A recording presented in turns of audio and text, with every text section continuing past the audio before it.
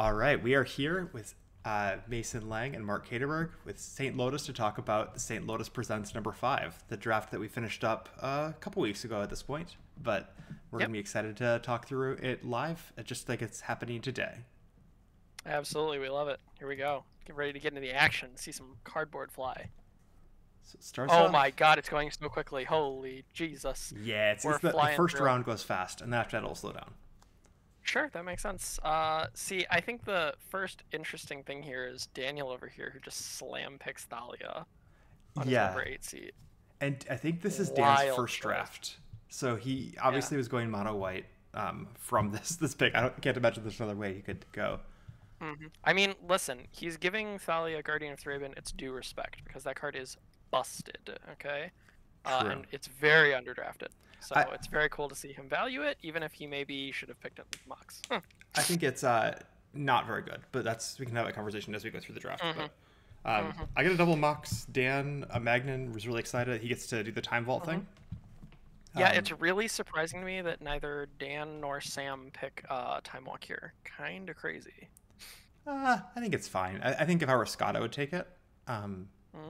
But the saga, taking saga this early is very good, and I'm really sad it doesn't make it back around to me. That's fair. Man, and then a Force of Will, a White Plume, a Vamp Tutor.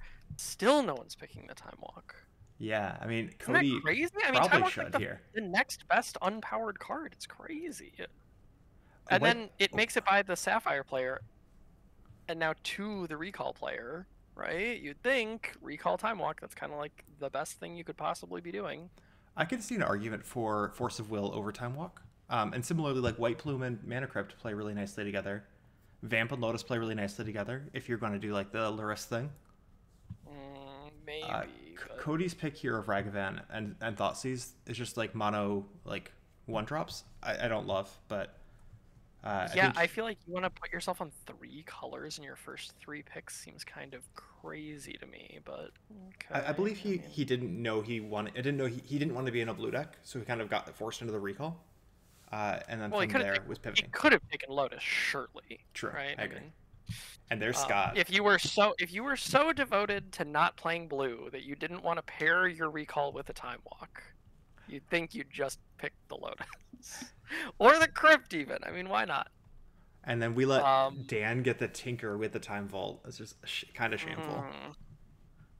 It's an odd pick order for some of the blue players, I think. It's a little strange, but Tinker is a good one with Time Vault, so you know, I like the Tinker nice. first because I think it gives you more choices than Time Vault does, but I mean either one of those is fine. It works out great. LED comes out a little early here, a little before I would imagine. I think LED falls into that fast band category of it can get picked very quickly or just, kind of never at all. So it's interesting to see Sam go for it so quickly. Yeah, and LED does get taken like super. It messes up both Magnan and my decks. Like we both are just like screaming at the table because that's not a thing we expected to go. Yeah, 100%. Strip yeah, Mine and Wasteland is also like. Oh yeah. I think Strip Mine going this late makes sense, but the Wasteland is very early. 100%. I mean, Dan knows what he wants to do. I mean, Totally. he's here to like play Legacy Death in Texas. That's his jam. And it looks like we can't see the Minskin Boo that you took, but that's okay. We know it's there. It's there. Yeah. D-Tutor getting taken away from Stephen Hagen. If he's going to pick Vamp Tutor first, or his first colored spell is going to pick Vamp Tutor, it's crazy that he lets Demonic Tutor get taken from him. Yeah, Voidwalker going there doesn't make any sense to me, but I'm sure there's a reason. Little early. Yeah, Steven's not new to this or anything, so I'm No. sure he had a thought, but... Ooh, and then he snipes the Stoneforge Mystic away from Daniel. Oof, brutal. Yeah. Which is especially brutal when he's getting these other black cards taken from him. You'd think he might want to double down and take a card like Okrish Bowmasters. Oh my god. These 3 white cards in a row just like completely pooping all over Cardno there. 100%. It's kind of oof. Yeah. Newly And then banned Cody Grief. just doubles down. He's like, man, we gotta get every black card. Yeah, back then they didn't know Grief was banned, so they didn't know how good it was yet. And then this is a really fun pick by Steven. I love this. The Luris. It's like, okay, well, some of his picks, it starts to make sense where he's prioritizing his stuff. 5th pick like Luris is pretty early. I'm going to check St. Lotus just to see how early it actually goes now, but... Oh, you mean the St. Lotus website where you can check the pick or priorities of different cards taken frequently in Vintage Rotisserie Draft? Yeah, so usually it goes like pick 14 through 20, but in the draft before this one actually it went round 6, which must be in Steven's mind. Yeah, interesting. Well, Steven does love checking that website and checking out where exactly the different cards go. I believe he refers to it as his Moneyball approach. I do like this Mox Diamond. That one's a good one. Oh yeah. Well, Mox Diamond is a great card. I usually like to. I don't necessarily like to see it in these really heavy white decks because I think they have a hard time Refilling, yeah. capitalizing on the lands going to the graveyard. But you know, mice. It's not an awful pick. This is a late Hull okay. Breacher, and it doesn't really work with Scott's picks, but I guess like there's a lot of ways that it can. It's like super powerful, right? It makes sense to take it. 100%. I don't like my mana drain here at all. It's fine card, but it's mostly counterspell, and even with like the planeswalkers like Minskimbu, I still don't love being able to use it. It kind of puts you in a bit of a clunky spot because if you're not mana draining on turn 2, it's like, well, I have all these permanents that I want to play on turns like 3, 4, 5. So it's like, where am I fitting in holding up this mana drain mana? Totally. Be a little awkward. And Aether Vial is a good pick up there. Solitude's also a great pick. Yeah, I think a lot of people think of Solitude as like the best white creature, or you know, certainly one of the Top most 3. popular white creatures. Yeah, to get picked quickly and early. Above most people have it above Thalia, even though obviously that's crazy. It's far better than Thalia. Thalia's top 10 maybe. Oh, Thalia number 1, followed closely by Stone Fortune Stick. I think Thalia might be the second best Thalia. Woo, in this format. Second best Thalia is funny. Yeah, kind of some cool stuff. Steven picking up the Walking Ballista, which is really smart. Walking Ballista is almost always one of those cards that 4 different people at the table kind of want. It's all just about where you someone takes it, everyone always, oh, damn it. Oh, I'm really blown out there. Sam announcing the plan here with Bitter Blossom Skull Clamp on 5 and 6 as well. This is kind of a classic Sam move, right? I mean, yeah, she makes a play. She stakes her claim. She loves to go for the black ball creature. Magnus' list is fire. I love everything about this, though. Tinker into Time Vault, Tinker into the One Ring, Mana Vault to tie it all together. His list is incredible. 100%. One Ring is also incredibly good with all the keys in the format. Yeah, true. If he goes and picks up some monoliths now, like he has infinite key value, and at that point it's just like, oh, these otherwise A plus B combo pieces are now just incredibly good cards in my deck. They work with half of my deck.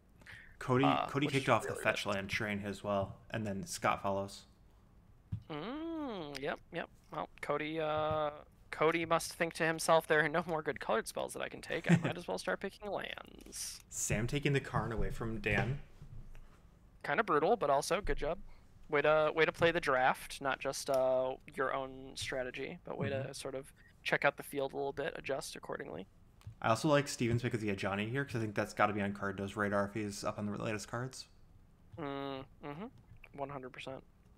And there's the other version of it. Pride. Yeah. This is probably one that he doesn't have a lot of experience playing with, I imagine. I mean, it was a fairly new card. I guess it's been out for a few months, so it's not so new. But yeah, it was out for about a month at that point. It's probably played it in a cube, maybe. Yeah, that would make sense. Vintage cube on MTGO. Yep. Great time to flex the old vintage rotisserie draft muscles, you know? Yeah, it's honestly pretty close. So we have 5 of the fetches gone. Dan's continuing to take my absolute money list. I love everything about it. You like the Dark Ritual here? Yeah. I mean, I don't know if I like it because Cody would take it. Black card here. Sure. I just love the deck. Do you think... Now, he didn't pick up the Lion's Eye Diamond, right? That was Sam? Sam has the Lion's Eye Diamond, and now she has the Channel, which I also really wanted for my deck. Do you think Dan is thinking about Through the Breach at this point? Or not Through the Breach, yeah, but... I think he's thinking about Thassa's Oracle as the win con. There you go. Yeah, I could imagine. I wish he had been thinking about Doomsday, but he doesn't think the card is good, and he's wrong. Oh, interesting. Yeah, Doomsday has been a pretty powerful card in general, I think. I know you've had some solid success with it, and I think some other drafters have too, yeah? Yeah, I mean, you can actually see right over my shoulder there. There's a copy of Doomsday and Dark Ritual. Hey, let's go. Love that. This Pyroblast is pretty early, I think. Yeah, it also seems a little late for reanimate, especially with so many people drafting black. I mean, the fact that Sam didn't take the reanimate. Sam seems like she's pivoting now. I mean, what kind of channel decks do you put in the same deck as like Bitter Blossom? That's a little odd, right? A Yeah, little that's a strange. great point, especially with Urza Saga. Yeah, I don't know. Yeah. Also an I'm LED. thinking she must be doing something pretty specific to want this like kind of exact combination of cards in her deck. Yeah, I think she wanted to be in black green, just like black green stuff, playing the Mason Special. And then We love that Channel's a very stuff. good green card. Like everybody at the table had up the Saint Lotus top cards list and was following along with which cards were there. So there weren't any missed cards. I mean, Like everyone had it available. 100%. And honestly, kind of based. Yep. Makes a lot of sense. So I think some of that might just be that. It's like, oh, this is the best green card. I'm in a green deck. I should take it. Sure. That's understandable. Fast Bond again. Yeah, it seems like we're doing some kind of a little pivot move here. Like these cards seem They're a little different. disparate. The problem with Channel and Fast Bond, and these are cards that people really like to play together, is Channel makes you want to have lots of big guys in your deck, and Fast Bond makes you want to have lots of lands in your deck. Right. And those two things, if you draw an opening hand that has lots of lands and lots of big guys, you're probably dead. Yep. Like you need one of your combo cards, and they just they function a little funny together. This Sorin of House Markov has to indicate that Steven has everything he needs for his deck at this point. Because that card, I can't imagine anyone else is taking. I have been obsessed with the idea of drafting Sorin, Luris, and Martyr of the Sands in the same deck. Oh, But okay. I don't think that's what he's going for here. Is that the white martyr? Unfortunately. Yes. Yeah. Yes, and it's one of my probably 3 or 4 favorite cards of all time. I played it endlessly in Modern, and it's one of my favorites. And I have always wanted to, if the St. Lotus crew still had the rule about like Squadron Hawks, Yeah. you better believe I'd be digging up Hawks, Just play cracking life Martyr deck. Sands, and then Yeah. bam, dome them with the Sorin. Oh, be beautiful. I like Sam's Once Upon a Time. I hate my Fable. I think it's really bad. Yeah, which is crazy because I'm just gonna say, kind of a late Fable. It kind is, of a great. which is why I Fable took pickup it. here. I took it because it's a late one, and then I realized that it's not very good on my deck. It would have been much nicer, I think, for like Cody to have taken Fable instead of that Pyroblast because like his Yeah. deck just looks primed for it. Yep. Now, do you think this is a defensive Wheel of Fortune because he sees the Hull Breacher and the Time Twister and he's just thinking like, oh god, I don't want to get. Well, I don't want to get. when he took Wheel of Fortune at Traxa, I was like, okay, for sure. Now he's in Reanimate. I need to make sure I can steal big things because I see Cody pivoting hard into Reanimator with Wheel of Fortune Reanimate Traxa. So that's where the next pick I make makes sense in that context, even though it doesn't make a lot of sense outside of it. That's fair. That's fair. The Thassa's Oracle is also interesting, given that he doesn't like Doomsday and that the LED's already gone for the Breach, and obviously Black Lotus has gone for the Breach as well. Sure. Yeah, absolutely makes sense. I see Brandon getting his signature Hex Drinker just sniped out from under him. He could not be feeling good about that one. Absolutely brutal. He's not in green though. You know, I never assume he's not going to be in green until I see it. Correct. Yeah, he's always in 4 colors. Well, the 45th pick comes down. Not convinced. His top is it's the right on time for top. I don't know what it's doing in his deck, but That's another Brandon signature, man. He just loves that freaking card. Holy cow. It's a pretty powerful one. So here's my Archon to answer Atraxa. Okay, we love that. Because Sam took my channel, so I'm like, I can't go big dumb Eldrazi. And Cody's stealing my big creatures. Rest in peace, Dan. Probably just going down the white cards and taking all the best white cards. Okay, no. So now he sees that Cody and I are both in Reanimator from his point of view.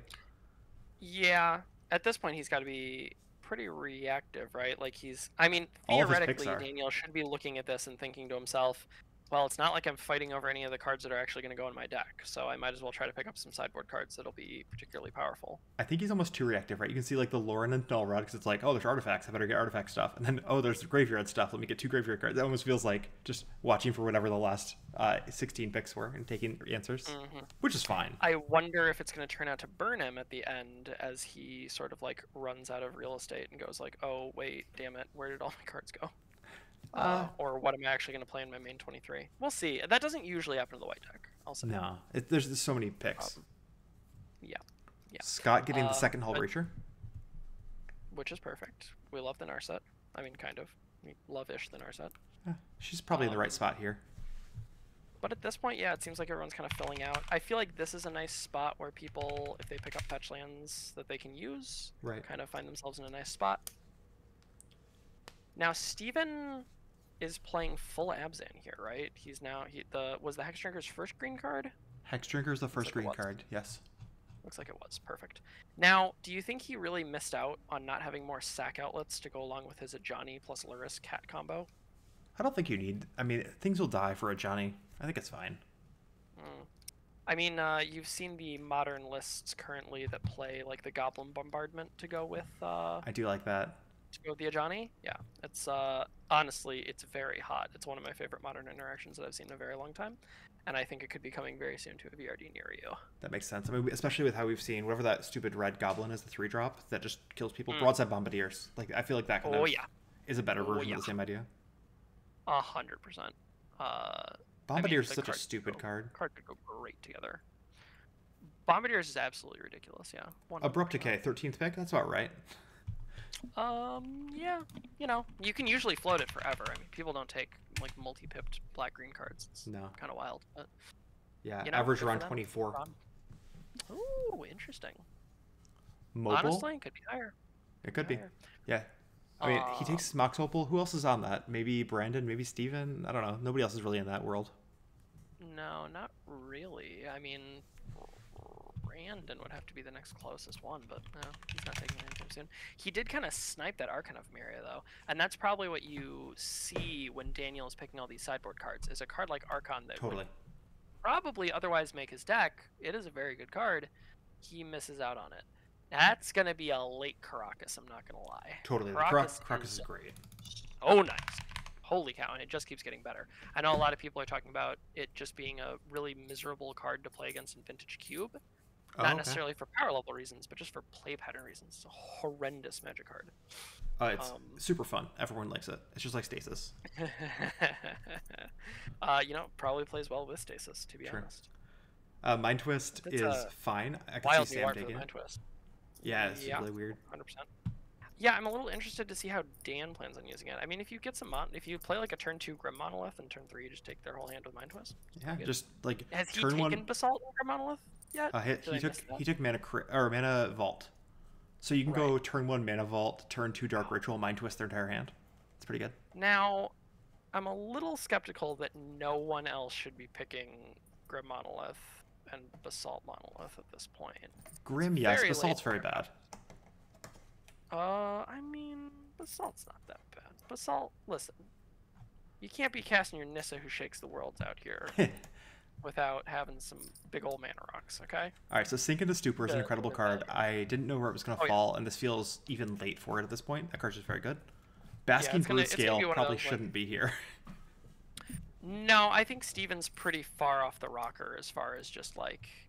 I think he wanted to get in those, 14, 15 picks for the fans. True, but there was a lot of table talk about like Blade of the Blood Chief. Somebody else was talking about it, so he's like, I need to grab this to make sure Sam doesn't take it, I think, because it could work in our deck. That's funny. Now, not to take away from this draft too much, but the small ball creature combo Abzan deck of like, here's all my little different shitter creatures, think like Heliod, Walking Ballista, Basking Brood Scale, Ivy Lane Denizen, all these different like duders that just sort of like combo off. Between all the Maliras and Persists and Undyings of the world, it's like you take any 3 Abzan colored creatures, you put them on the field, and they probably make some kind of infinite. Steven has tried that deck like 3 times, and it's never worked out that I've seen. It's I believe it could happen, but I think it probably involves like Worldly Tutor or something weird. Like, people keep trying it, and it keeps just not working. The 3-card combos are too hard to work, even though you're right, they combo with all of them in any random combination. That's when I was I'm a little curious, because I wonder... It just dies to Doomblade is the problem. Sure, but I would think the idea would be you could then just flop, they remove some of your stuff, and you just flop anything else onto the field, and that probably also makes an infinite combo. You just go from there. His idea of using it along with a Luris companion deck makes it very limited in the scope and scale because you can't play 3-drop creatures. It's kind of brutal. Yeah. Like, you're taking away all your Heliod combos. You're taking away. You can still play Malira, but you can't play as many persist creatures. You can still play some sack outlets, but you can't play all the sack outlets. Just some different things like that. I wonder if it's too handicapping. Though, Maybe. it sounds like what you're kind of saying is it doesn't really matter if it's a handicapping. It's not very good in the first place. I have not seen it be good. I'd be excited to see it. I'd be excited to see it too. Witch Enchanter seems really cool. I like that card a lot. Yeah, that's going to be another one that's probably going to slink up and up and up and up on the white creature tier list. Dark Depths also announcing a plan. Yeah, and this makes some amount of sense with some of the things Sam's got going on. Not really a channel card, but you know. All you need is 30 mana. As long as you get that quick 30 on there, you know. The Brazen Borrower is great here. The That's a late Brazen Borrower. Yeah, very late Brazen Borrower, especially with so many people sort of touching on that mid-rangey blue sort of space. If I'm Steven right here, I know it messes up your Luris thing, but man, Nadu would be so tempting. You already have the Stoneforge. You already have all this equipment stuff going on. Just man, throw a Shuko in there and get some lunch. Also very nice with like Sylvan Safekeeper is a very like the current vintage cube on Moto has Sylvan Safekeeper and Nadu, and that's kind of it. You have like Lightning Greaves theoretically to pop off with it, but you're very much just playing the game of you know, I hope I get my like 2 cards together. And Nadu's kind of a fun one. I mean, yeah. Okay, so the reason I don't like that Pyroblast way back there is because look where Reb went, right? Like with 2 copies of a same card, the fact that you can just, if somebody takes one, you're like, okay, well I know they don't need the other one. I can just wait for a long time and take it 10 picks later. Yeah, totally agree. Brilliant Lutri here, I will say. Mark does a great job there. Lutri, very late. I mean, my God, how does that happen? Lutri's so powerful. I mean, you do have to play around the companion rule, which is tough. Yeah, because you can't have 2 of the same basic in your deck, right? No, you can't have this. It's each an on-land card, so it's literally there's no restriction at all. Brutal! It's my gosh! So silly. Wow, you can really just do it all then, huh? Yeah. Wow. I like this Chalice from card now, even though it's like probably not going to hit very many things. It shuts down the ones a lot. Now he doesn't have Ancient Tomb, right? Correct. So Ancient Tomb and City of Traders. No, City of Traders also went. I think both of the Soul Lands went like 2 in a row. Oh, yikes! I thought way back here. That'd be a very early City of Traders. It'd be a little weird. But, Ancient Tomb. Oh no, maybe I thought the Mana Vault. I'm sorry. Sure, yeah. Well, Ancient Tomb definitely goes a lot lower than or City of Traders goes a lot lower than Ancient Tomb, as it should. It's not nearly as good of a card to just slam on like turn 1 or 2. Yeah, that's right. Still could be okay, and Daniel might be even more interested in it now since his options for fast man are so limited. If he had a second Mox, if he had an Ancient Tomb, like these kinds of things really help him play all these 3-mana creatures that he's trying to play. Bob has fallen so far, down to 18th pick. Yeah, so you probably could have floated it as long as you wanted, to be honest. I mean, there's always a chance that Cody takes it because he's playing this sort of Grixis Delver Shell. Yeah. And he takes the Vein Ripper. Now, was this one of his Reanimator targets? I think it's gotta be. I think he's kind of doing the like Grave Titan like fair Reanimator stuff. Interesting. Animate Dead. Do we think Vein Ripper's a good card for that like macro strategy?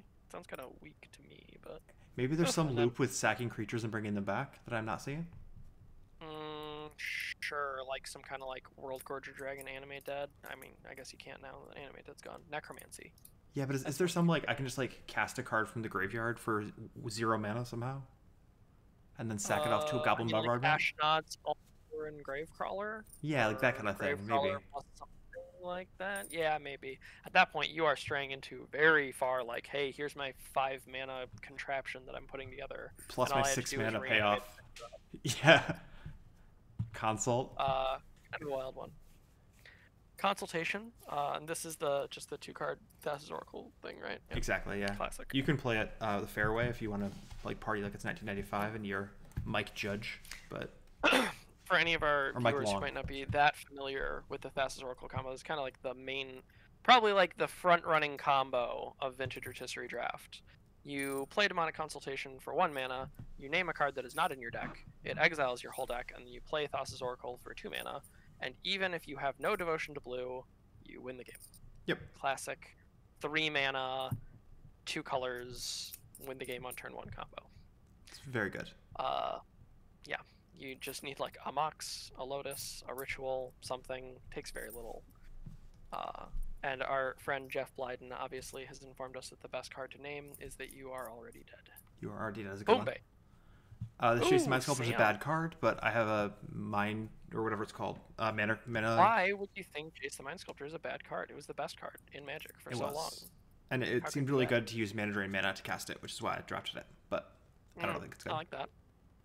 Everybody Lives is the answer to Thassa's Oracle, I believe. Okay, I like that. It's a little... Now, here's the thing. If you're Scott, are you like, man, I better take Everybody Lives now that I know someone's going to try to win with that Thassa's Oracle?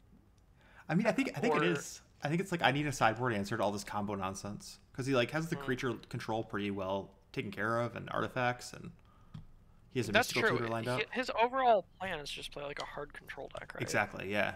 Just blue light control. Is Angel's Grace not better here because it's got split second and everything? He doesn't really keeps your creatures alive. Sure. Does he need to keep his creatures alive? Is that kind of a part of his strategy, do you think? I don't know. Probably. Yeah, I think Angel's Grace seems better, but maybe I'm wrong. It's a little odd. It's a little odd to me, but maybe he's planning on taking both. Who knows? Though, if a small caveat of VRD strategy for you guys, if you're thinking about which card to pick, the one that's like 20 years old that everyone's definitely seen played in all kinds of formats before, pick that one that one first, because as soon as you take the weird, obscure new one, Universes Beyond card that no one's ever seen before, everyone will be like, oh, what about that other one? Right. I don't understand this Emrakul choice. I guess you can cast it off of channel. The World Anew? Yeah. Yeah. I can see you're like, oh, I've got like Liliana, and then I've got the Emrakul, and I'll discard it and like boom boom. But you're what, channeling for the 6 mana? Right. How else are you getting 6 colorless? Yeah, that's a little sketchy. I think that's a little odd. It's a little strange. Tidebinder's a great card. Yeah, 100%. Probably one of the better new blue cards we've seen in the last set or two. Yeah. Lorien Revealed, another one. Same vein. Thalia, Exuberant Shepherd. Now, do you know Daniel very well? I don't. Is he a Death and Taxes player in Legacy, do you think? I have to imagine. Anybody that's drafting mono white in VRD, I feel like they have to be pretty tapped into the scene. But I don't know for sure. He's definitely, I mean, he's doing a good job picking all the new cards that are like quite good, and he's drafting some of the the nice, like he's got the Ephemerate Solitude stuff. He's got some nice stuff going on in his deck, you know.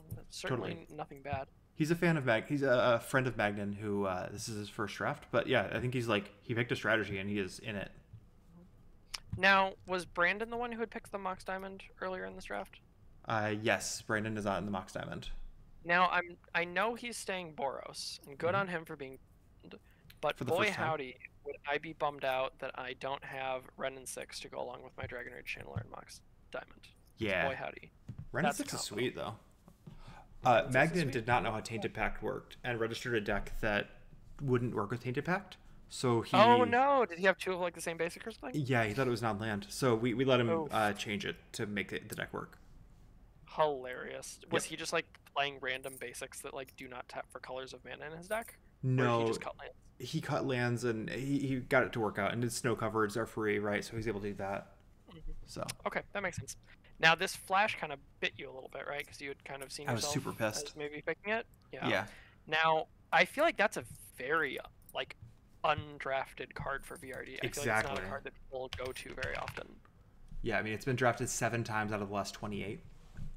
Yeah, it's a weird one, especially with how popular and how good it's been in Vintage Rotisserie Draft. Ever since its inclusion a few iterations of the Moto Cube back, it has been very popular and very, very powerful. You're telling me. I was excited for it. I think it's a little interesting that we haven't seen it be more popular in this format. But agreed. We'll see. Then we've got a little Zuranor balance action. I like the Caustic Bronco a lot, we'll say. Oh, Caustic Bronco is nice. We love the Bronco. Are you kidding me?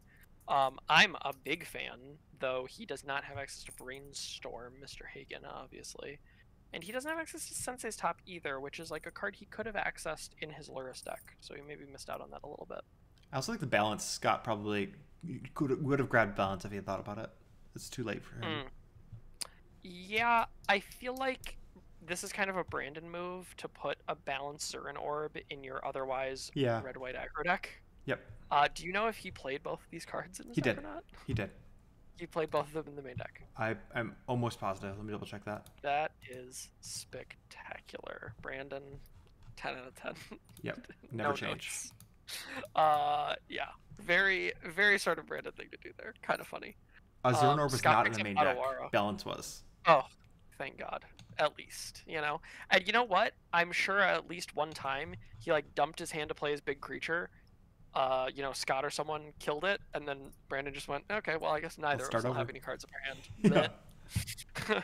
I have like 2 pieces. I have like 2 Moxes in play, and we'll just go back to nothing. This Academy on pick 23. Jeez. Yeah, seems like again, some of these cards are just. It feels like what I'll say is like the monoliths. This feels like a spot where when you get this deep into the draft and you see that they're just unaccessed, you're like, okay, is there really nothing I could be doing with this? Oh, wait, Grim Monolith got taken 14th, so that one is gone.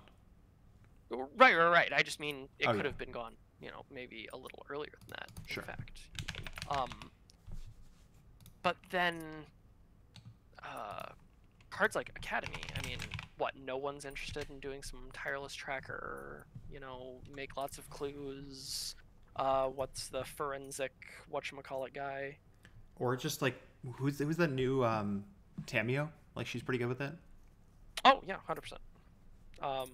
Yeah, there's so many options. It's a little odd to me that we're just seeing people kind of pass up and stuff. Oh, and then Steven loses his Goblin Bombardment. Now he can't combo it with a Johnny. Did he make mention to you? I mean, I suppose he's in Abzan, not in Mardu. But yeah, I don't think he was planning on red. Thinking about Bombardment. No. What if he thought about 4-color? You know, you just take Mana Confluence, take City of Brass, play every color under the sun. Those cards are good. Everybody loves to play 5-color aggro. I like this Bone Crusher. Yeah, Brandon's list is looking super hot.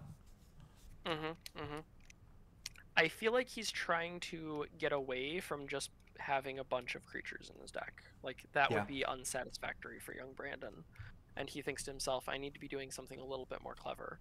I'll put this March of Otherworldly Light in my deck, and I'll put these combo cards in my deck and things. Do you think he would be better off just playing large creatures? I don't know about March of Otherworldly Light. I'm pretty down on that card, but he also thought you just had to reveal them. He didn't think you had to exile them. So that's we found that out in one of our matches. But yeah, other than that, I like his picks a lot. Okay. Yeah, that would be a little bit of a different sort of squeeze. That's a late Beseiju. You are getting so many late cards here. You're getting so many gifts. Really late Beseiju. And like anyone could have taken that. Probably would have been better than a few of the cards that Sam's picked at this point. Yeah. Emrakul, I'm pretty happy about that one as well. Oh man, and actually Steven should be so burned by that Beseiju pick. Like, talk about premium ways to interact in your Lurrus deck. Are you kidding me? True. Oh my god. Whew. Must be Goldvein Hydra, I'm not a fan of this card, but Brandon played it once. I know Brandon is. And that, he's not. I think he's off it now. Probably means that Sam has heard its praises being sung. It's true. I think Brandon's off this card as well, though, even though he was excited about it when it first came out. Oh, really? You know, I wish it didn't make the tokens tapped. I understand why it has to, because of all the combo potentials. But if it didn't have that part, there would be so many fun combos you could do with it. You know? It would be like, it'd be such a cute little way to do it. Monastery Mentor, restricted in Vintage, but gets taken 26th. It's about right. It's not very good. Yeah, honestly, you don't think it's very good? I think it requires a lot of work to make it good. Wow, I was about to say, I think this card's probably massively underrated for how incredibly good it is. The creature decks want to go wide, and those decks don't run as many non-creature spells. Like, you kind of need to be in the list Brandon's talking about, right? Speaking of the, like, I want to play a red-white deck, but I need to play things that are not creatures so I can feel clever. This is a way to do it. But most people don't want to do that. They don't want to feel clever. They just want to win. You don't have to play creature decks to play a Monastery Mentor. Yeah, I mean, obviously, yeah, you need to play, but all of your moxes and all of your cantrips and all of your fast mana, like all of that stuff turns out. That's why it's so good in Vintage, right? I mean, it's so good in Vintage because, yeah, Yeah, but you just play get like one mox in value. this format, right? I don't know. It's harder. It's harder to make it work. I'm not saying it's bad. I think it's up right about 25th. This feels right to me. Interesting. I like Wrath of the Skies. That I card's great. would, if there were some dedicated Monastery Mentor shooters out there, I think we would see this card just absolutely demolishing people's drafts. It is one of those kinds of cards. Fits well into combo decks. Fits well into combo decks, and it gives you a whole other dimension that your deck can play on. I really like it. That's fair. Wrath of the Skies is a newer one that's very, very powerful. Yep, I like it a lot. Mutated Cultist is the combo with Dark Depths. That's another copy of whatever that when black you creature was. spell, remove all counters from to one target permanent. Love it. Yeah, it also kills the next spell you planeswalkers. cast. Oh, fun. Okay, and then you can use it to cast a 10-drop, so it's like another channel. Boom. Yeah, there you go. You can cast your Emrakul after Busted. making Dark Depths. My lord. I take Energy Flux and then proceed never to draft it, never to draw it. I mean, and Vexing Bauble was terrible. We love that. Vexing Bubble, yeah, it seems a little narrow, I can imagine. Energy Flux, we love that. But it is a little awkward against like the Time Vault decks of the world, maybe. Just because they might not have enough random shitter material lying around to make it hurt, you know? Yeah, Flux was fine. It's like, I think the second best sideboard card, so I still like it no matter what. But for me, it's Veil of Summer, Energy Flux, Pyroblast. Sure. Okay. I like to see the Touch of the Spirit Realm going. That's kind of a fun one. It's also good because it's probably can actually be channeled in his deck too, to good effect. Oh yeah, 100%. I mean, and then you see the Restoration Angel right afterwards, right? Like it's happening. Yeah, you kind of need the both of them, right? It doesn't make a ton of sense to pick one and not the other, I would imagine. Maybe, I don't know. I think Restoration Angel could be fine, but that one wants a combo. Yeah. You're probably more inclined to take Resto Angel and not Touch, but yeah, having more interactive options in your decks, usually something I tend to advocate for. Cryptic Command is so hard to make good. It's like at best okay. Really? I think. I don't know. It's just 4 mana is a lot. When I see Cryptic Command, I think that is a card that loops. That is an engine that will loop until you win the game. Put Mystic Sanctuary in your deck, fetch it out, Cryptic Command, tap your opponent's team, bounce your Mystic Sanctuary, play Mystic Sanctuary, put it on top of your deck. Boom, boom, boom, boom, boom, boom. Snapcaster Mage, yeah. Brandon now has 3 initiative creatures after this caves. We love that. We don't see a ton of splitting of the initiative creatures, right? Usually someone will take them. No, usually there's 2. All of them. There's almost always 2 players that are doing it. I think Cardno got one of them as well. Oh, interesting. But yeah, traditionally there's 2 initiative decks at every table. I don't know if that has settled down, given that we haven't had as many of these firing. But back when there was like 1 firing every 2 weeks, that's how it usually work out. Wow, interesting. That's they're really good. Sounds like a lot, but hey, good for them. Creatures were running the day for a while. Nothing better than your opponent taking the initiative and you taking it from them. Calamity's Wake feels bad, but I guess if you're worried about storm decks. Yeah, not knowing if this is. It shuts off your own stuff too.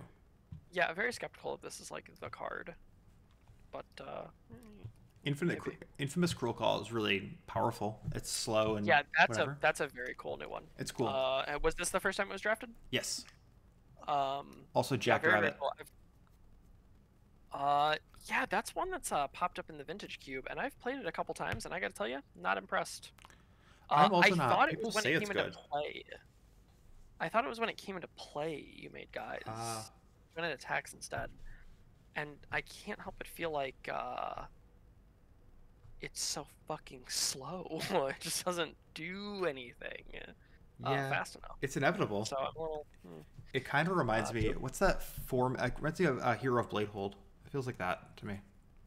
Oh, sure. Well, I am a big Hero Bladehold advocate, so I guess I can't talk that much shit. I usually like to say every time anyone talks about any of these 4-mana initiative creatures, I say, you know, it's a 4-mana creature that if it sticks in play for a turn or two, you will win the game.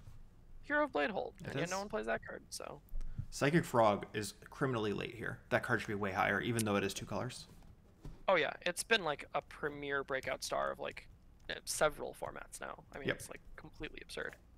It is going to be a top 15 pick, guaranteed, in the next VRD, I'm sure.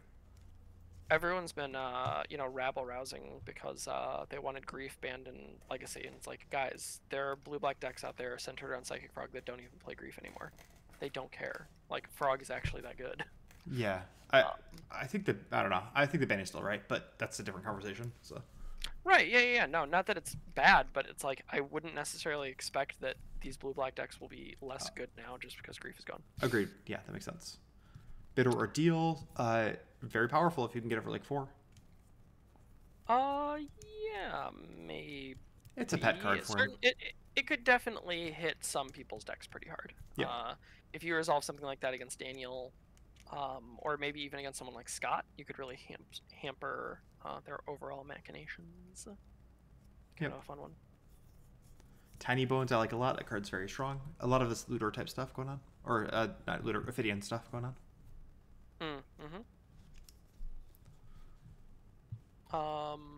Seat of the Synod. Gut's kind of an interesting card. Which one?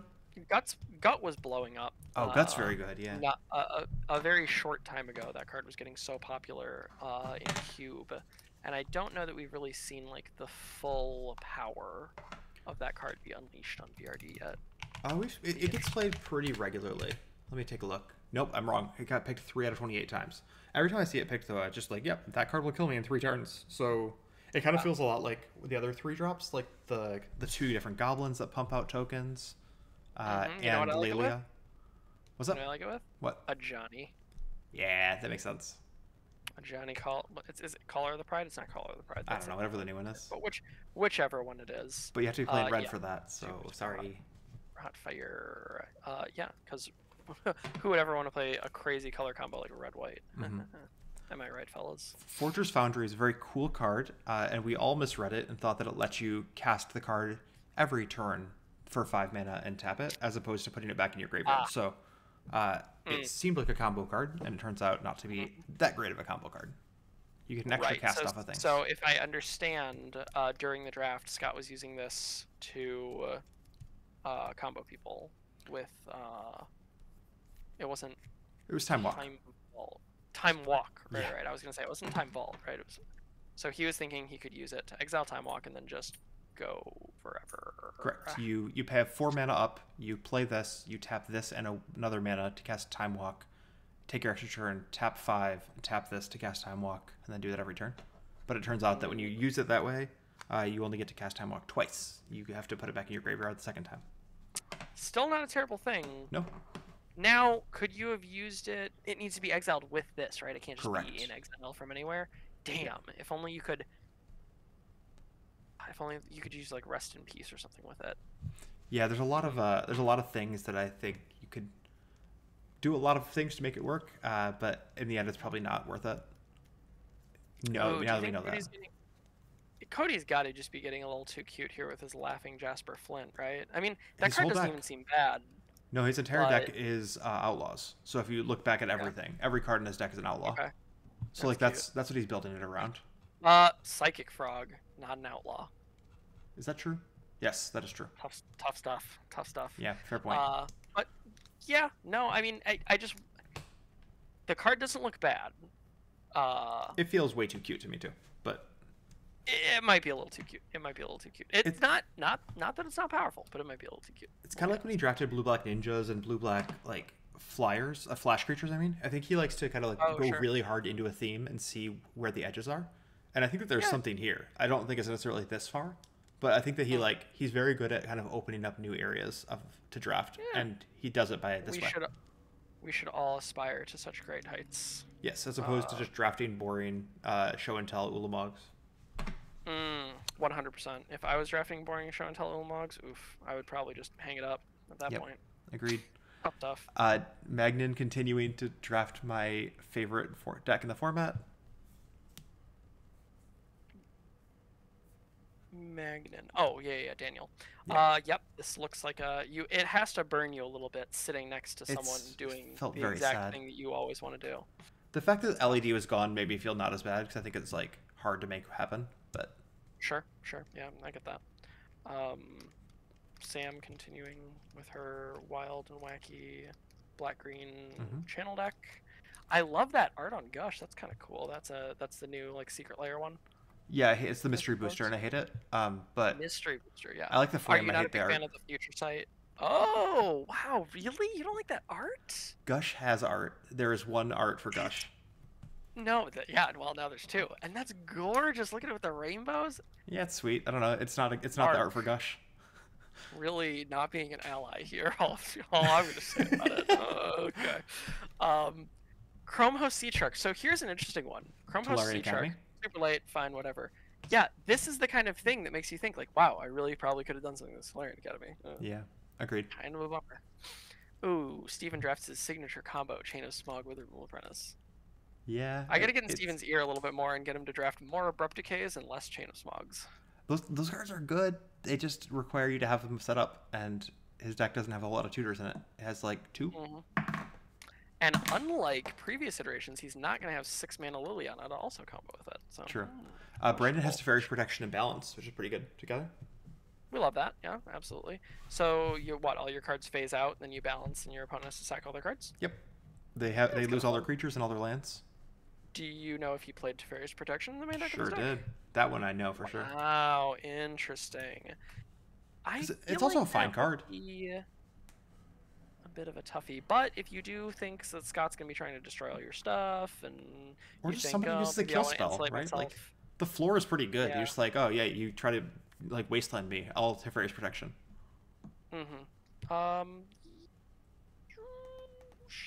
Sure. The floor is a one for one. The practicality of that happening in Brandon's deck's like very low, right? Because what is he going to be holding up all of his mana with on a turn where his opponent's going to wasteland him? That's a little.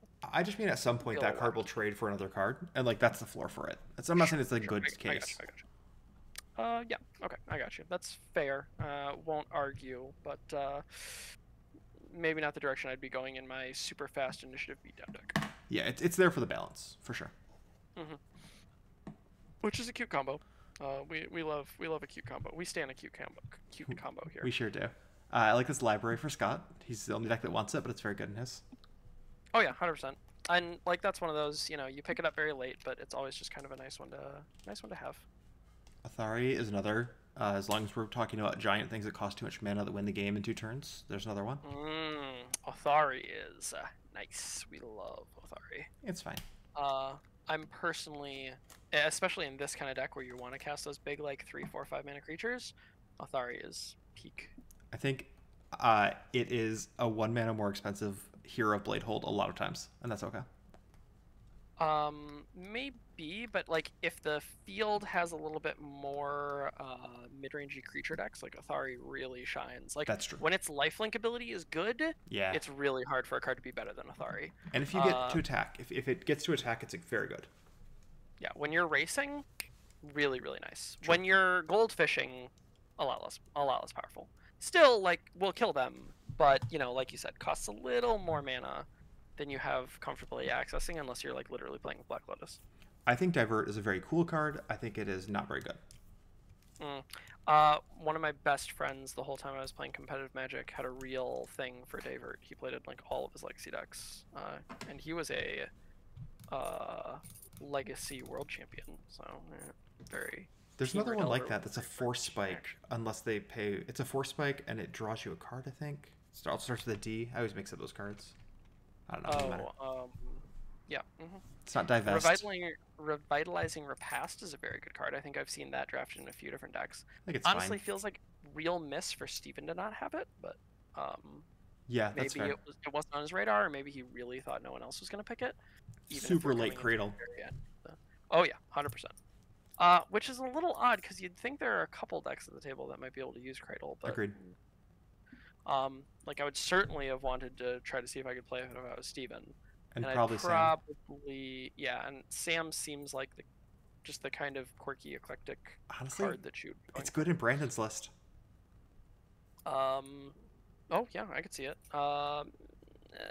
Probably it kind of depends on whether or not you think you need mana after you've resolved your first creature or two. He's sure. I guess he has all the soul lands, or he has a soul land as well. I don't know. I think it's a soul land most of the time, though. Yes, just not a soul land in your opening hand a lot of the time. Yeah, right? true. Like, you look at your opening 7, you're like, I need to make 3 mana on turn 2. Yeah, it won't do that. A little awkward. Oath of Druids into the Floodmaw, great combo. Sneak attack, that. terrible card, no to play.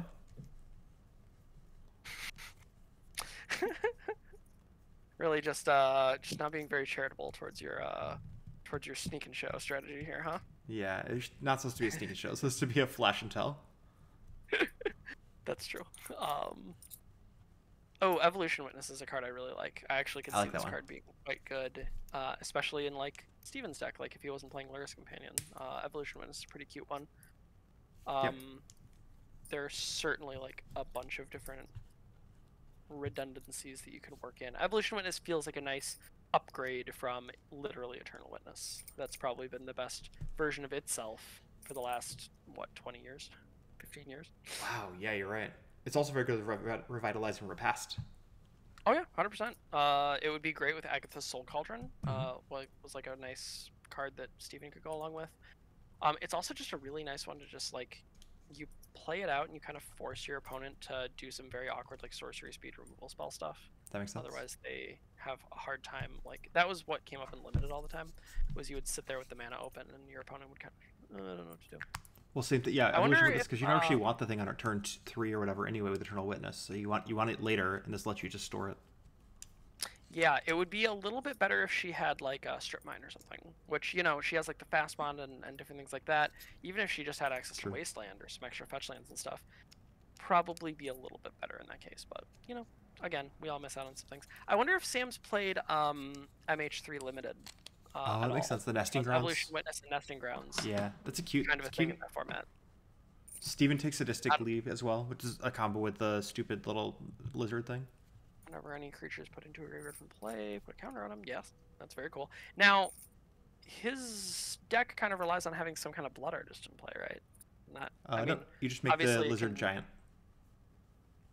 Interesting. But then the lizard doesn't have trample or anything, right? It's got like the classic Emrakul, it can be blocked by squirrels kind of thing going on. It does. I think there's he can make it fly. There's a lot of ways they can kill people. Like he did it a lot. But okay, interesting. I think there's also several ways. You get infinite mana out of the deal. So. Oh, sure. Yeah, that's true. Infinite colorless mana, which is fair, which means you can move around the blade all over the place, right? Yep. Yeah. Continue to do the I think. Thing? Maybe not, actually. No, I don't think so. Maybe. Because I think after you move the blade, you can no longer keep making creatures. And you never have more than one creature in play at the same time, but regardless. Oh, he missed out on having Chatterfang's Squirrel General in his deck. Daggers. Talk about squirrels toppling an Emrakul. That is Cody's CEDH commander. Really? Yeah.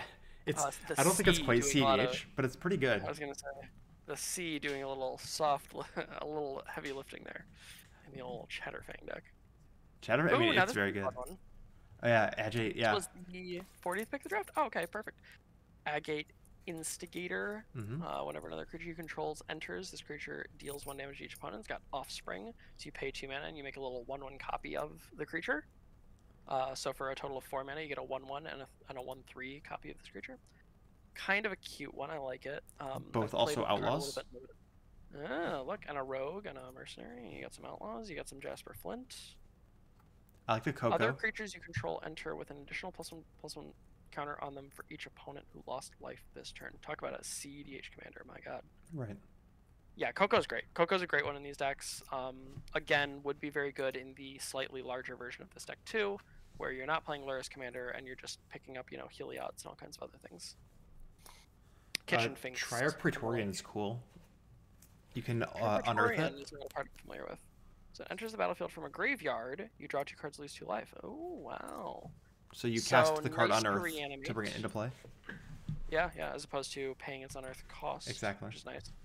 But it's also like a 2/1 flyer for 2. Kind of nice. Puts the pressure on. Yeah. Its fail state of like everything's going wrong and my opponent's killing all my stuff is you get to reanimate it for 5 mana and like Mull Drifter yourself. Kind of nice. Kind of nice. Portal of Phyrexia from Dan, finding the last few things he needs, the situational tinker targets he might want. Yeah, Do I we feel see like... him pick up Inkwell Leviathan here, do you think? No way. I feel like the picks like 35 through 40 are where Dan Magnan's list like went from incredible to like, okay, now it's good. I feel like there's like, I don't know what they are, but it feels like he's taking safe picks now instead of like really directionally oriented picks towards his strategy. Interesting. Do you Things like know if Divest, Collective Maniac Brutality, is- these just don't feel like cards that are gonna be super impactful. Yeah, I'm imagining he's probably got his whole list done, and now he's just picking up like sideboard cards. Yeah, Did he play this Blightsteel Colossus in the main deck? Do you know? I can sure check. I imagine. So here's what I'm gonna say while you check: is I imagine it probably didn't see play in the main. It did not. Because And probably neither did didn't need it. Portal. Yeah, because these both seem like situationally good tinker targets that Right. you might want in your deck.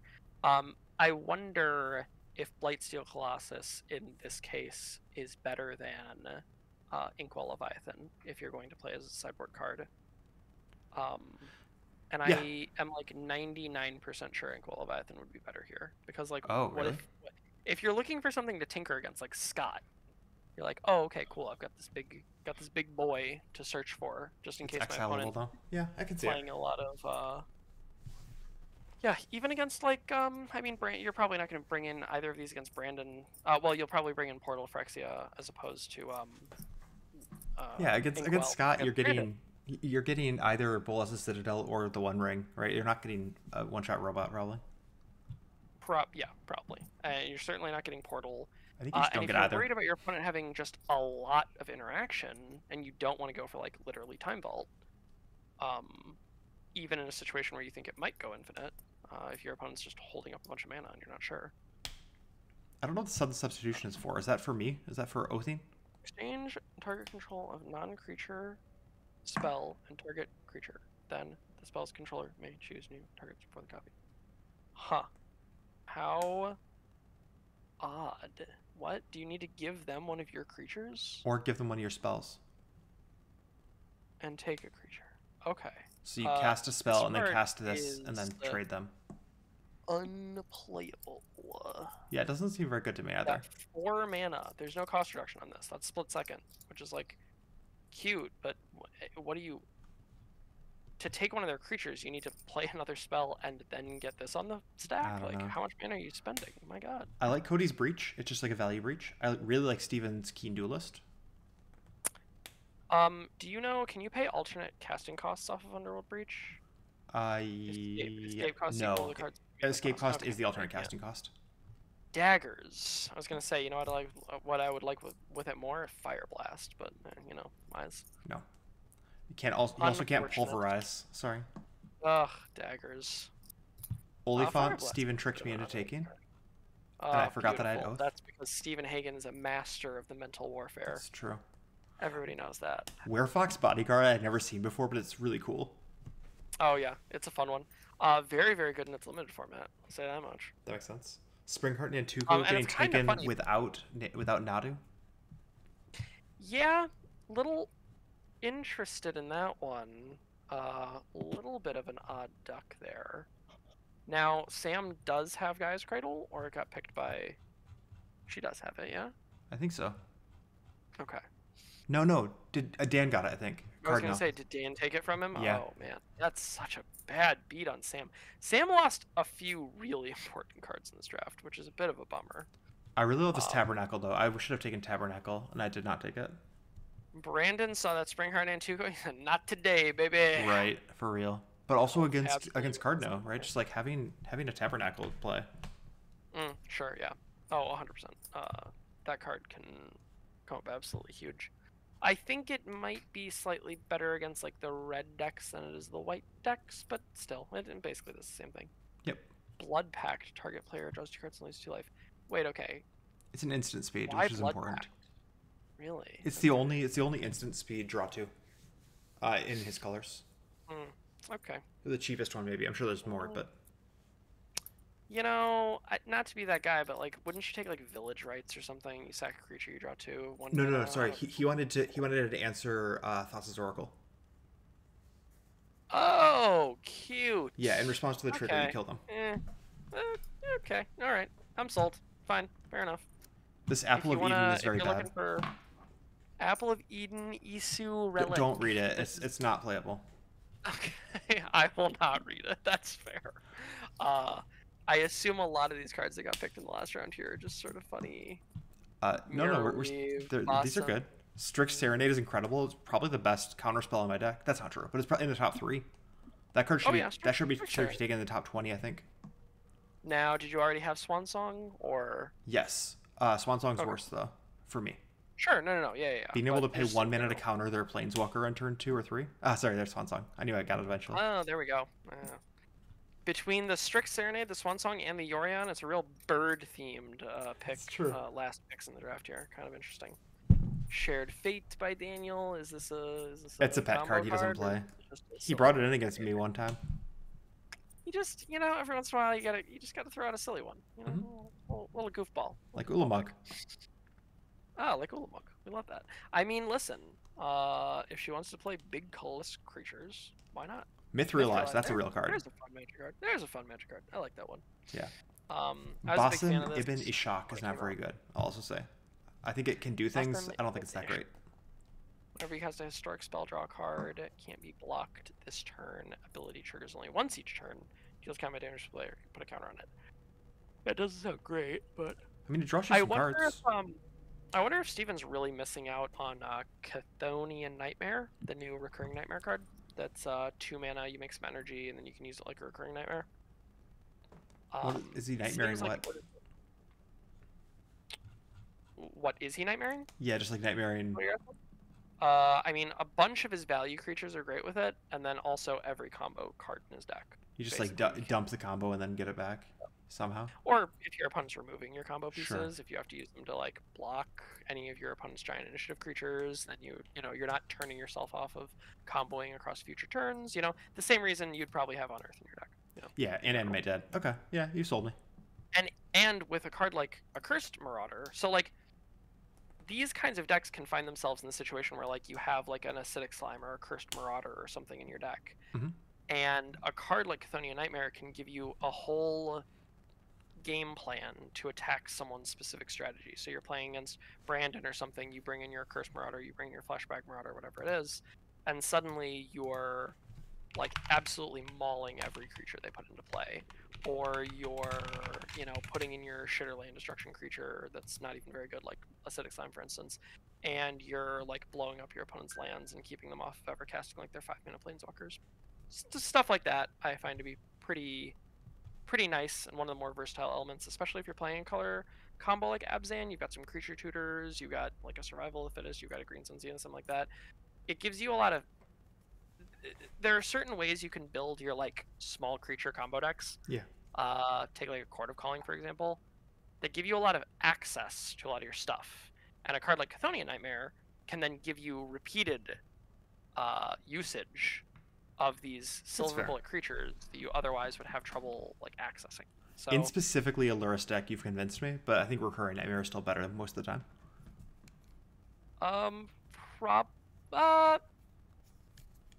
I don't know, man. You can Chthonian Nightmare twice in one turn off 4 mana. Pretty wild. You can get Chthonian. You can Recurring Nightmare Thragtusk into play. I don't know. It's pretty good.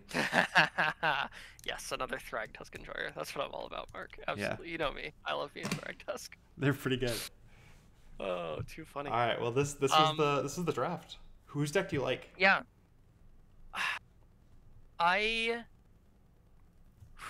That's a great question. We do have 3 companions that are going to be played in this draft. Yeah, Yorion is a nice one. I'm going to go ahead and say if I had to pick one of these decks to play... Oh, man. I'm not going to lie. Some of these look pretty rough. Wait, so start there. Which ones would you be uncomfortable playing? Sure. Okay. This is I don't want to be too harsh on anyone. Yeah. I don't want to harsh anyone. We don't need to like complain. People have to play different things. No. I'm not saying that like the deck is bad. Just what would you steer away from and why? I'm gonna go down the list here. So Cody's deck, I'm feeling like his deck's a little schizophrenic. it's a little all over the place. I'd like to see him lean more into the Grixis Delver strategy of like all of these sort of quirky creatures, Protect the queen beating kind of thing. down and like using some nominal interaction to try to slow your opponent down enough. I don't know what his exact final list looked like, but it feels a little bit like a sealed deck. You know, I'd be handed this sheet of cards and I'd be like, okay, get all of this out of here. Let me play this. Let me see how many lands I have to play to make it work. Sure. Steven's deck, I probably would have done a few things differently, but I love me a Luris plus Black Lotus deck.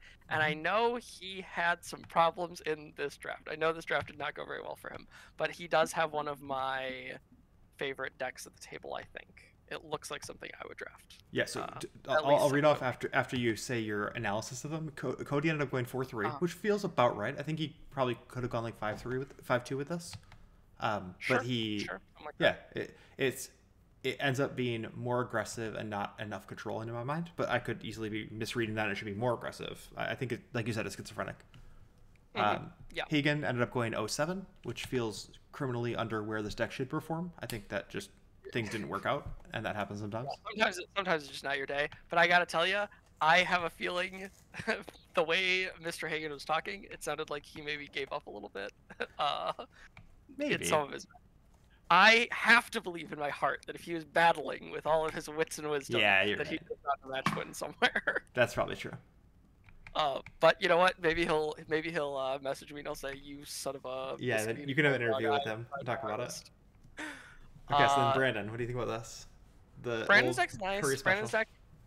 Brandon's deck is probably like one of three that if you get to pick your opening 7 every hand, you'll probably like win 98% of your games. Mm-hmm.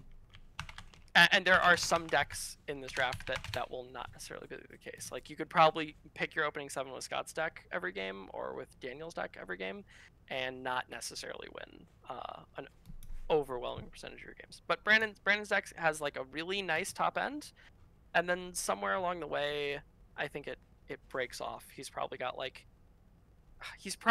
wind up registering a deck that has like 10 cards that I wouldn't want to have in my deck. I'm not gonna lie. And he's probably going to have a bunch of stuff in his sideboard that looks like it could be very useful, and practically against this particular table of decks is like, do I really need like this Wrath of the Skies or these like sideboard cards against combo deck number 3? Isochron Scepter. I mean, you can lock people out with the Silence Isochron Scepter, which happened. That's funny. Did he draft like Orm's Chant or anything goofy? I mean, there's something in here. Yeah, he did Chant. That's it. Oh, he did draft Chant. That's funny. You can also Teferi's Protection if you want to. Yeah, true. Brandon's deck will probably perform, but yeah, I would imagine it's like a 5-2, 4-3 kind of deck. Like it is a 5-2, and it won the tournament. So Brandon won with a 5-2. Damn, way to go, Brandon. Initiative's really good, beating people down. Brandon is a man of high character and motivation. He finds ways to win the game, and I respect that about him. I've never seen him give up a game, which is actually kind of shockingly impressive. Yeah, he's a motivated individual and very smart and good looking also. I like Brandon's deck. I'd probably rate it like a 6 out of 10 or something. For this particular archetype, which obviously, here's what I'll say about just last comment about it is, this is a deck that everyone drafts all the fucking time. It gets drafted every single draft, and I like that Brandon's trying to do some different stuff, try to work in his own flavor and push the boundaries a little bit, play some slick shot, show off, mentor, monastery mentor stuff, and see how it works, as opposed to just trying to draft like the same list of like 15 creatures over and over and over again. Yep, just all the 3 drops. Yeah. So I like that about him. Okay, Scott, Blue Eye Control. Scott's deck looks very good. Scott's deck, I would probably give my biggest stamp of approval to across the table. Not to say that Daniel's deck couldn't be better, but it's not the kind of deck I tend to draft, so I have less strong opinions on it. Scott's deck looks very nice. It looks very well thought out, very internally consistent. He looks like he has a game plan he's ready to try to execute every game.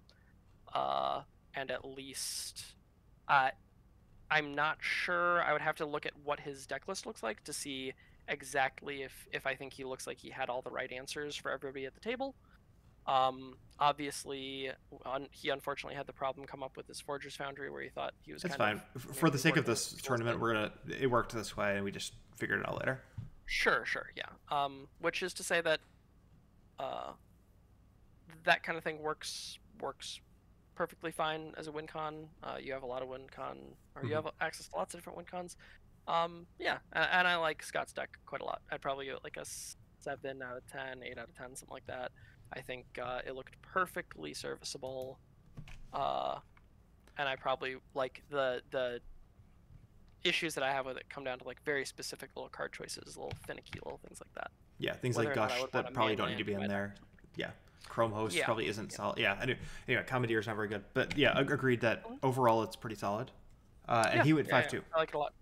Oh, nice, great. Yeah, so he lost on did breakers. You guys kind of playoffs, or No. did you? Okay, sure. It was late, so we did breakers, which gave Brandon the win. But I think it was clear breakers where Brandon had beat both of those two, like both of their. Nice. So I think that's why it was like very easy. No weird triangle stuff. Okay, cool. Yeah.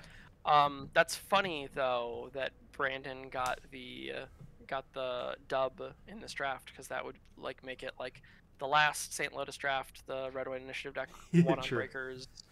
This deck, the Red White Initiative deck, wins on breakers. Maybe that's the secret. Maybe you just get better tiebreakers when you take the initiative more often. It's got to be it. So mana crypt, you know, you pay your dues, and eventually it gives you those sweet tiebreaker points. We have Sam's Mason Lang special here. You know what? I'm gonna say Sam looks like she's got a lot of like 2-card combo stuff, a lot of disparate elements kind of working towards maybe different goals, which is tricky. It's a little tough. I like the side of her deck that she leaned into with lots of channel stuff. She did the Devoted Druid plus Luxior thing as another sort of channel. Karn's a great card to play with channel. Mycosynth Lattice, nice combo. So I like that element of her deck. And I would have liked to see her ignore some of the quirkier cards that she picked, like the Fast Bond and the Merit Lodge combo. Yeah, just solidify into one of the combos as opposed to all this like counter synergy type stuff. Yeah. Like if you know your goal is try to make infinite mana, then or like make 10 or 15 mana or whatever. Just try to do that maybe. I would have been interested to see where she could have pushed the new Emrakul, the Discard Madness 6 colorless mana Emrakul. That's a cool card. That's a cool build around, play around card. That I would have liked to see if she could have made work. Also, Lion's Eye Diamond plus Madness cards. Like, Lion's Eye Diamond is such a powerful combo card. Certainly not a card you ever see with some kind of big Madness effect. Yeah, sadly does not make colorless. Fair. But I could see that being an interesting element. One of my very favorite interactions with Lion's Eye Diamond has always been Lion's Eye Diamond, land, discard my hand, use Unburial Rights to bring a big creature back. Cool. It's a thing people did a little bit. I've drafted it in VRD before. It's super fun. I've had my brother do it to me so many times in VRD. It's the most tilting thing in the world. That man draws 7s like he's Steven Speck. It's wild. Pretty funny. But yeah. So Lion's Eye Diamond plus Madness cards would be an interesting wrinkle to unravel. I do think it's her picks 2 and 3 just threw off like 4 people at the table. Like were swearing at her after those because they like both of those cards are kind of linchpins for massive sweeps of archetypes, right? Like of the 7 decks I had prepped, she took out 6 of them with those 2 picks. Saga is a brutal one, and Lion's Eye Diamond is one of those. It could or it could not. Yep. Tough to say. She ended up going 1-6. I think her deck should have performed better than that, and she kind of ran bad. But yeah. Sure. Yeah. Sometimes it's just not your day, especially with 3 people going 5-2 on the day. Like it doesn't leave a lot of space for everyone else to breathe. Yep. So here's Magnan. Tinker got to play his Time Vault for the first time. Yeah, I like Daniel's deck. It's not the style of deck that I like to play too much, but with my best interpretation, I would say It looks strong. It looks like it has all of the kind of pieces that he needs, save for maybe some fast mana stuff, you know, some Lion's Eye Diamond or some Black Lotus that you obviously love to see in these decks. Mm-hmm. But no complaints. It looks good. It looks powerful. I'm sure he like turn 2'd some people at some point. I'm not totally sure if he chose the correct sideboard cards to shore up his different matchups.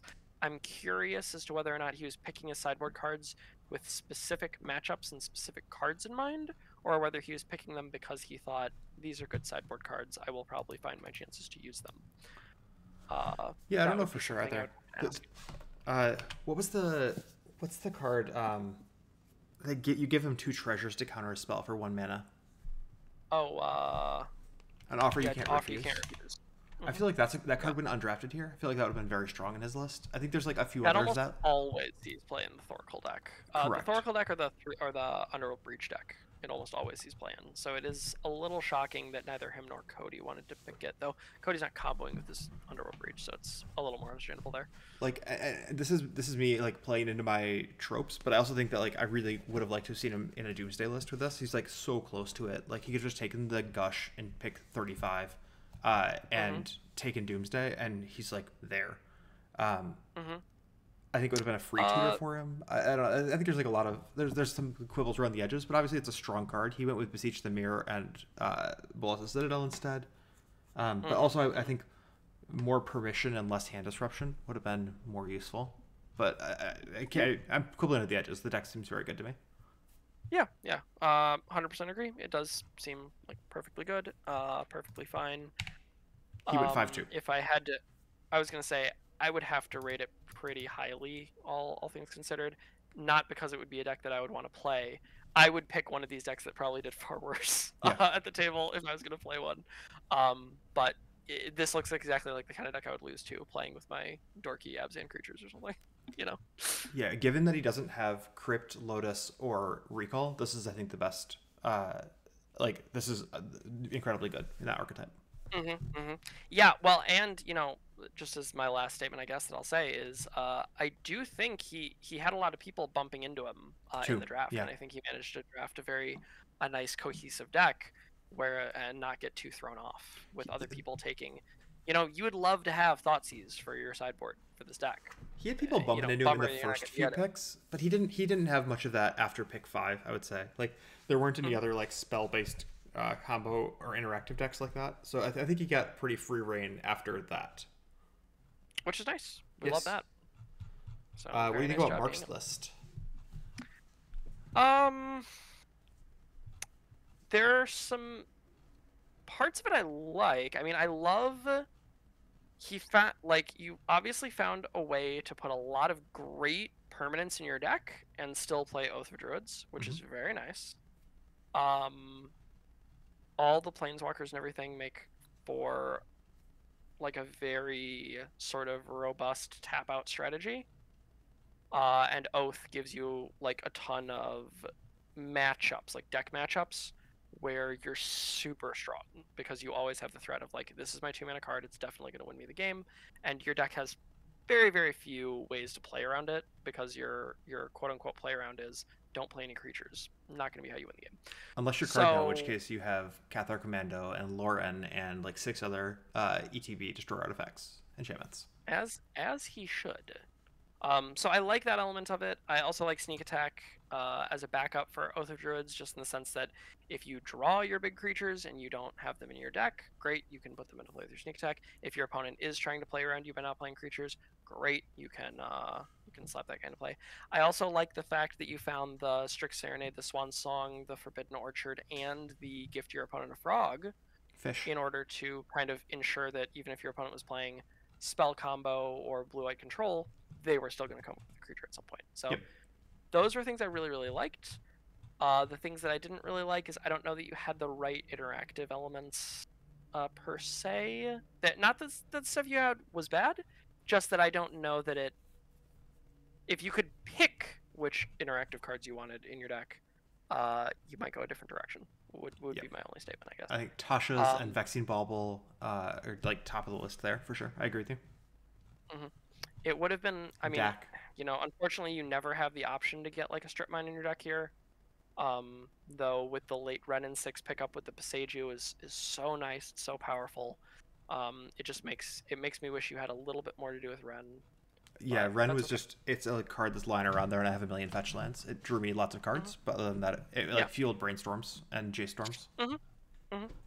Which is not, obviously that's not nothing. So It's fine. can't complain about that too much.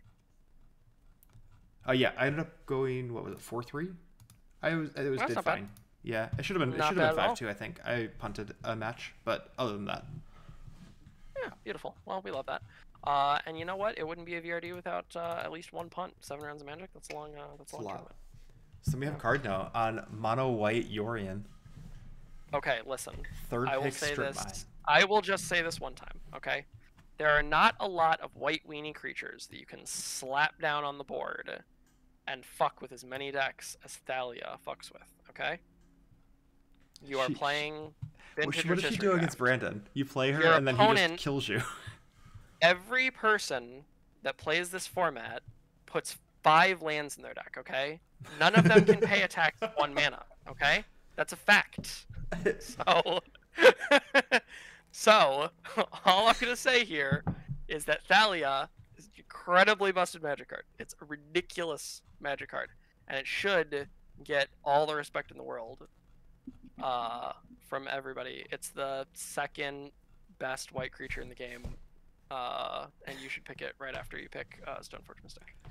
Fuck the initiative creatures, they're all garbage. You heard Mark say earlier that the Hero of Bladehold is the truth. I didn't even say it this time, you guys. Mark said it. He's a smart guy. You know him. He's from St. Louis. So you can respect his opinion. And I think there's not really too much to say about it after that. As for the rest of his deck, every single other card in his deck that's not just Thalia. Yeah, I think he drafted what looks like a good version of the Death and Taxes deck. It's a deck.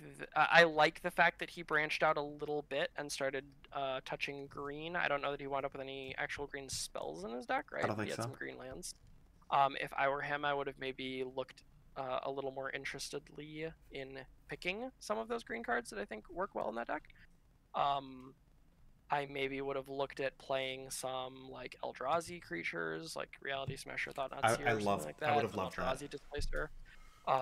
You know, it's tough when you don't have Mana Crypt, but you do have a lot of colorless lands in your deck. You have a lot of access. I will say his trouble was also that he couldn't play lands really, because he had to get build up to Yorion. So he had no sideboard and no lands. Yeah, and the mono white stuff definitely makes it easier to play Yorion, which I do think is probably worth it. Yorion's super powerful. So I like the deck. I think it looks pretty nice. I would probably give it a Hallmark 7 out of 10 Death and Taxes deck. Maybe an 8 out of 10 Death and Taxes deck. I really do like the way it looks. Yeah, I hate this archetype, but I do think that this is a pretty well built one. Man, you get so little flexibility post board once you go into Yorion. I have a really hard time thinking this is good. But yeah, once you say it's a Yorion Death and Taxes list, I think this might be the best possible version of it. Like, it's very close to, if not the best possible version of it.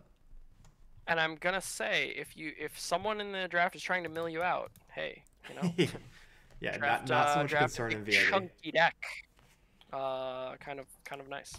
So yeah, I like Daniel's deck. I think he did a pretty nice job. Especially, it's a tough archetype to draft, especially with the red-white initiative deck being so popular now. And everyone's sort of jumping on that. You lose a lot of your good cards against that. It's so true. You really need to find the lane of being disruptive and aggressive enough while not missing out on having, half a dozen white creatures that someone else is going to want to pick from you. Absolutely. Well, He thank you for also joining lost us, Mason. And thank you that in your picture, at least, Mrs. Mason Lang is there as well. Disappointing. She's been so quiet this whole time, but... Yeah. Oh, she's shouting things from the background. You just can't hear her. I keep her muted over there. She starts. The thing is, I know when to turn it down and be nicer to people's quirky and eclectic decks. She's really belligerent about it. Wow. She gets mad. All right. Well, thank you for joining. This is a blast. People, let me know what you think. We can do a lot more of these, but it's fun to at least be able to look back at the draft we just did.